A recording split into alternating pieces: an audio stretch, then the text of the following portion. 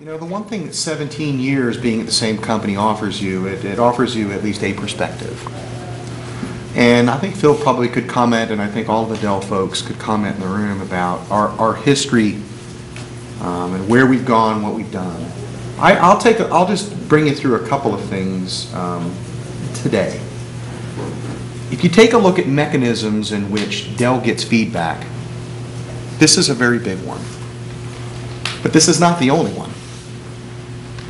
There's surveys that go out after every time we purchase. There are surveys called Net Promoter that we do almost monthly, I think, in most of the businesses. There's one called Tell Dell, where our employees tell us what we could do differently. There are internal blogs that we have. You know, one of the things I think our company is really good at, clearly always could get better, we want data. We want to know.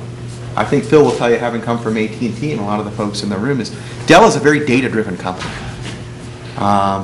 We want to know how we can be better. I think, you know, our presence in the community, our presence in the communities that we live, a presence around the world, I think there's this insatiable thirst for how could we be better. You know, Michael wrote a book several years ago, you know, Direct to Dell. And, you know, a few years ago, Michael came out and said, the direct model is a business strategy. It's not a religion. And it was very empowering as a guy that was going in the channel to think about how we could meet the needs of our customers and different mechanisms, where the CEO of our company came out and said, we're evolving.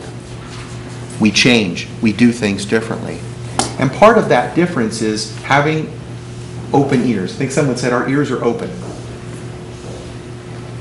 I could give you a number of different examples of things that we do to listen. What I would say is my litmus test for whether this session will be successful or not is, how long is the list of things we have to go fix? If it's a short list, I don't know how successful it'll be. If it's a lengthy list, an actionable list, to me it'll be a success. Because Phil will also tell you, anytime you go into a meeting with any Dell executive, the action item list is normally pretty substantial. It's because of this insatiable thirst to be better and the willingness to listen. This forum is about listening.